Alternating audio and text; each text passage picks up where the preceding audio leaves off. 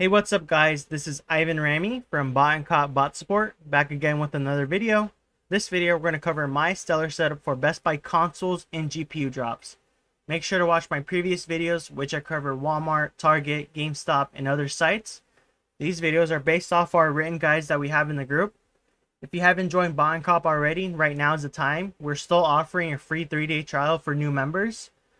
Cop has the monitors and alerts for every site such as Amazon, Walmart, Target, Best Buy, which will notify you the second high demand items are in stock. We have all the guides and one-on-one bot support you need to succeed. So with that being said, let's go ahead and jump into the setup. So with Best Buy, you'll need some sessions, also known as accounts, for each of the account you're running. So let's go ahead and make a session fresh with you guys. So the first thing you'll need to bring up is your Best Buy account on the actual web page. So here I have it up. When I go to you would go to account, and then it'll bring you to the screen, and then go to account settings. And then the big thing you want to do now with Best Buy is go ahead and click manage two-step verification. Let me disable this.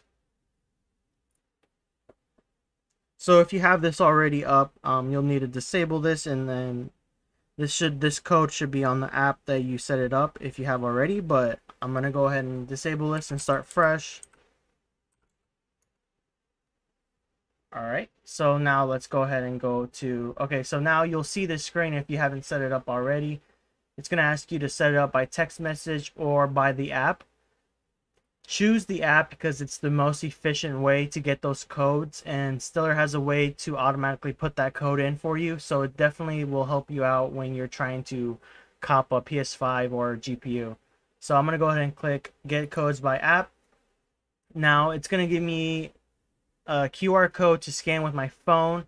Right here it'll tell you you can use Google Authenticator or Duo Mobile, something like that, so you can scan it and then get that 6-digit code. But before you do that, make sure you grab this key right here because you'll need it later for Stellar. So I'm going to paste this into a notepad.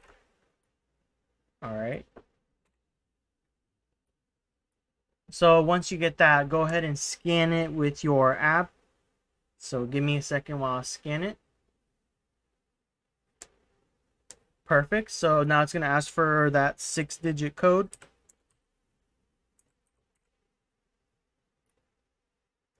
And then it's going to also give you some backup codes. Go ahead and just copy these and then paste them somewhere safe as well. And that's it. You can return to account or just exit out this page for right now. So let's go ahead and make a session. So all you have to do is go to the sessions tab and then click add session. And the name, I usually just name it what the email is. You can name it whatever you want. There we go. So now it's going to ask you for the email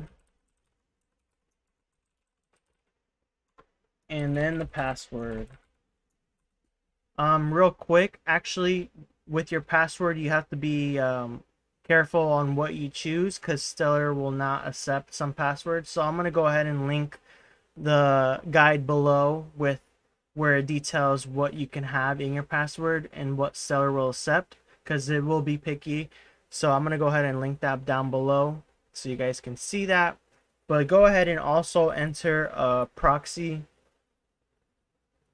Especially if you're on a server, you'll want a proxy. That way you don't get clipped right away. And then finally you'll need your key that you just copied from the website. So I got that in there, and then all you would do with this is click request, click save, and now it says ready to log in. So you're probably wondering, why is it not logged in yet? Well, you first have to make a task for it to actually work. So let's go ahead and jump into our task group. Got a test already set up. Let's create queue mode. So most hype items are going to be queue mode, including GPUs and PS5s. So go ahead and use that. And I'll go ahead and click this demo. make this bigger for you guys.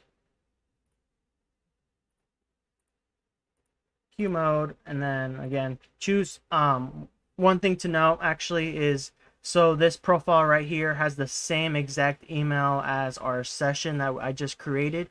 So that Bot Cop 101 has that email is being used in this profile. So you have to make sure they match, or else it will not associate it with a session. So go ahead and put some proxies. I would recommend some ISPs. I can link below what I use. I use Oculus Release Premium ISPs. And then finally get the SKU. We can go ahead and come back here. Let's go ahead and get a test item, echo dot.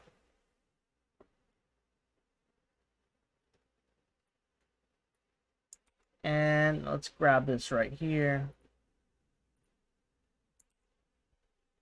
Perfect. So I got that SKU from the echo dot. Delay, it can be pretty low because you're running these during a drop. And if you're wondering how do I know when a drop is happening, you'll have to get notifications from your cook group, and they'll have those monitors that I said before, and they'll ping you when to start task or when they're dropping.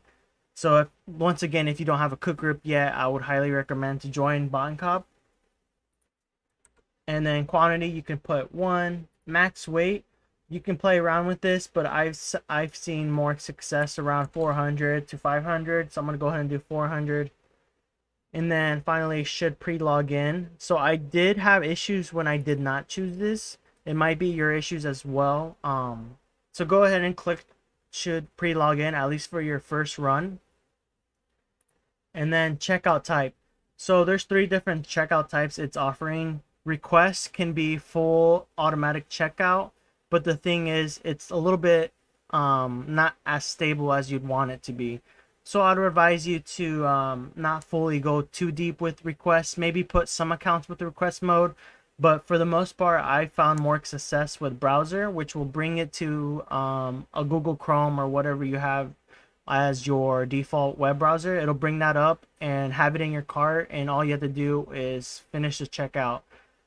Most people use this method, as well as Harvester, which will bring the same concept, except for it's in the bot. It's a web browser in the bot, but I think web browser mode is the most efficient.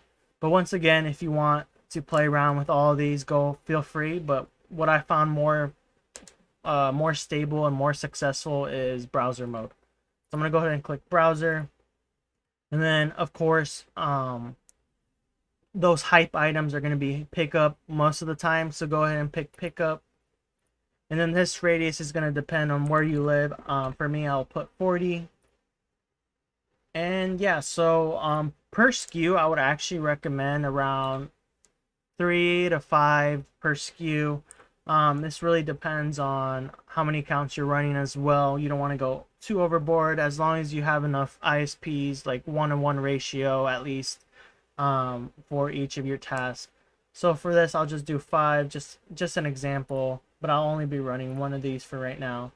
So let's go ahead and click start. So it's gonna say here 2FA. There you go. So you see how quick that was. It was waiting for 2FA, and it automatically put that code in, and it's already opened the browser for me. This is really important to follow those steps that I just said earlier, because it's definitely going to increase the time you have to check out, because most of the time people are either waiting for a code on their email or text, and it's just not going through. So by setting that up ahead of time, you're really setting yourself up for success. And then also having multiple accounts will help you a lot. So here you go. That Echo Dot's already in my cart. I'm already logged in as well. So that's why I recommend you to set it up as that. So if I go back here, let's go to return cart. So you'll see right here I'm logged in. I could even go back to checkout if I wanted to. If you see a bug where it's not letting you, let me bring this back up. So some bugs I saw, it says delivery not set. That's why I recommend you to log in before. Stellar will say just to be careful with this, because you know you're logging in and you're putting your account out there for them, for Best Buy to see. So just be careful with that. But honestly, I have not had problems with this. But if you see this and you're not logged in, go ahead and just click return cart like I did, and then you would have to just re-log in. But other than that, I think that's really it. Once again, just to cover over what the main key points are is ISPs. Those work best. Make sure to put an ISP as a proxy when you have a session if you can. Those will help you a lot. And also set up that 2FA. That'll help you a lot for actually copying and being fast and efficient. So hopefully this video helps clear up the mud. Also just try an echo dot like I did as well, just to see if you have any errors. If so, just you know, if you're in the group, or if you want, like, just leave a comment down below and I'll try to help you out. But that's basically it. I started fresh with that. So if you guys have any questions, feel free to leave a comment down below, and thank you for watching.